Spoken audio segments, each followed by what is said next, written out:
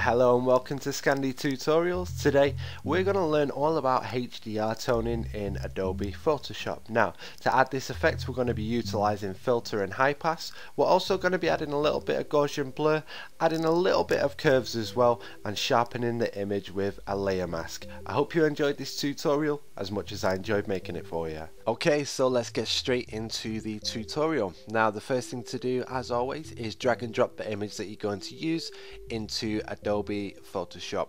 The image that I'm using is a pretty standard image of a Audi taken with a pretty decent resolution camera, but you know, you can take pictures like this on camera phones. You don't necessarily have to be a professional photographer to take a picture of this quality, and you will see at the end of the video what it looks like with the HDR toning on top, which really brings through the colors, the depth, the shine, and it just makes the image look all around better. So let's get straight into it. Press Ctrl and J to make a duplicate of the background layer, then go to Filter, Other, and High Pass. You want to set the ratio to sort of between 3 and 4.5, so I think I'll have mine at probably about 3.5, just so I can bring through the details of the contours of the areas that I really want to bring through, and then just hit OK. Then the next thing to do is change your blending mode to vivid light. So just go down and select vivid light like so, and then we want to flatten the image, so right click and click flatten image. There we go. Now make another duplicate by pressing Ctrl and J, and then go to Filter, Other, High Pass. Now this time you want to set the radius to sort of between 6.8 and 7. Obviously Photoshop it's a game of fine detail, so if you go too far it's not going to look really good, so just stick between 6.8 and 7. Hit OK, and then change the blend mode to color. Looking pretty good.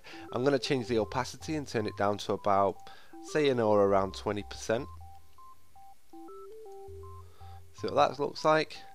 I might take it down a little bit more actually, down to about 15, and then leave it like that. Right click, flatten image again, make another duplicate by pressing Ctrl and J. Now we're going to sort of blur the background so it really brings through the details of the Audi. So to do that we're going to go to Filter, Blur, and Gaussian Blur. Then set the radius sort of between 9 and 10. So say if I had mine at 9. Now if you really want to create a blurred background, obviously increase it a little bit more, but just for a sort of standard blur that we're going to bring through on a mask, I'd say set it between 9 and 10, but it's entirely up to you. You can go a bit wild on this one depending on what you want to do, but I'm just going to keep mine as 9 and then press OK. Then I'm going to go to Filter, Noise, where's Noise? There it is, and then Add Noise. Change the amount to between, I'd say, around 3 and 3.5. So if I go to 4, I'll just stick with 4, and it just adds a little bit of noise to it, a little bit of distortion, but it's not going to apply to the car, it's only going to apply to the background anyway. So just press OK, and then add a layer mask in the bottom, which will show as white. Make sure that you have it selected and select Ctrl and I to invert the layer mask to make it disappear. Go over to your brush tool by pressing B on the keyboard and change the size of the brush tool by using the brackets below the plus and return key. So I'm just going to make mine pretty big. I'm going to change the opacity down to, say, about 30%, there or thereabouts. And then just go over using your blacks and your whites the back of the image so it starts to add a little bit of a blur. I'm going to make sure I've got a soft edged brush selected as well, so I think I'll go with that one. And then I've got my foreground set to white and just change my background to black, so press X, change that to black.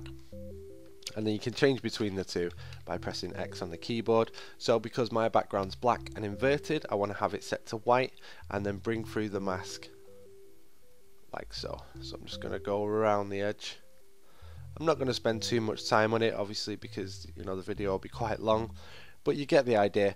Just go around the edges, and as you can see on the mask, it's starting to bring through the blur. So I'm just going to use that as a kind of a quick guideline, a really quick one, and then just go across there at the bottom like so.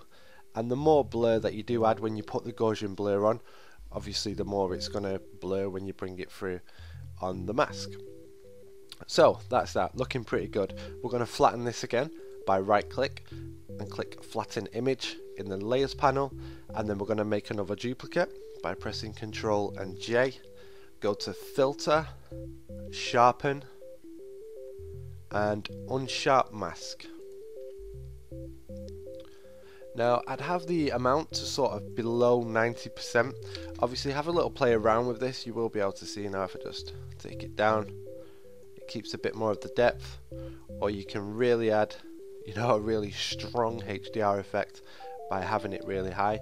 But that looks a little bit too much for me, so I'll try 80, try 70. I'd say that looks pretty good for me. I'll change the radius to say around 20 pixels and leave the threshold at 0. Like I said, it is up to you. Change the amount and the radius, but stay sort of around 70% and 20%, depending on different pictures and the, you know, the types of pictures, sizes of pictures, DPI, everything. You know, it can vary, but the standard amount is sort of between 70 on the amount and 20 pixels in the radius as well. So just hit OK, and then we're good to go. Now the final thing that we're going to do is add a little bit more depth to the color by putting some curves on top.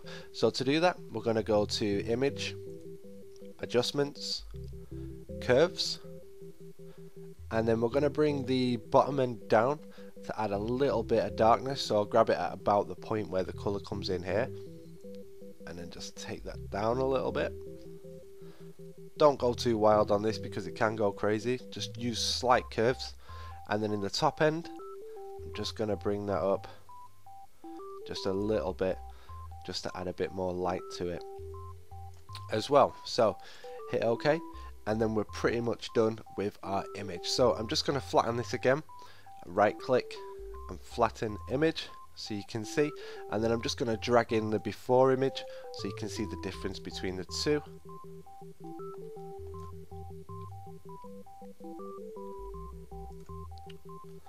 And as you can see with the before image, it looks pretty standard, and with the HDR toning added on, it really brings through the colours. Now I have gone over the top a little bit on this. You can adjust with the ratios as much as you want. The more you want to bring through, just increase, and obviously the less you want to bring through, just decrease. But that's HDR toning in Photoshop. I hope you like this tutorial, guys. Don't be a pen tool. Please like, share and subscribe to my channel.